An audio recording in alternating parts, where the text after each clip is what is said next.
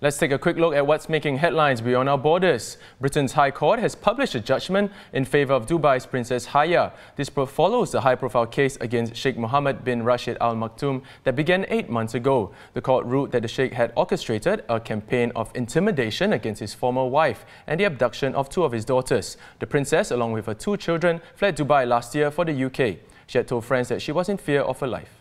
In the US, Elizabeth Warren has officially dropped out of the 2020 Democratic White House bid after trailing behind frontrunners Bernie Sanders and Joe Biden. She even placed 3rd in her home state of Massachusetts, which she continues to represent in the US Senate.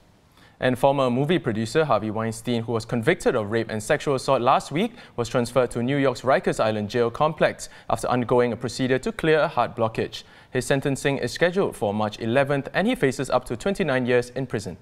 But before we go, do remember to tune in for a special Big Story episode this coming Monday, March 9th. Senior health correspondent Salma Khalek will host a special discussion with some of Singapore's top COVID-19 experts on how the outbreak will pan out over the next 3 months. And for more news and videos, visit straitstimes.com. I'm Dylan Ang with Olivia Quay. Have a great weekend and join us next week for more stories on The Big Story.